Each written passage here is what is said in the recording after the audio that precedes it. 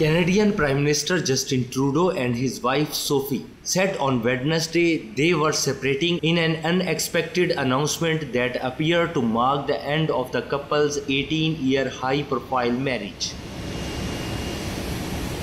Trudeau, 51, and Sophie, 48, were married in late May 2005. They have 3 children.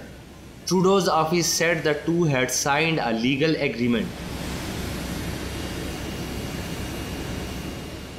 After Trudeau became Prime Minister in late 2015, he and Sophie were often seen together at social functions and on foreign trips.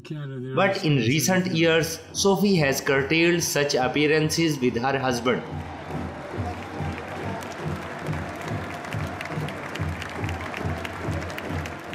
The two of them did travel to London in May for the coronation of King Charles and were together when US President Joe Biden visited in late March.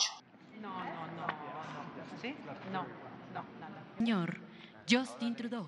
Trudeau gave a news conference on Monday, July 31, and took a ride on the Toronto subway that night but has had no public appearances scheduled for the last 2 days.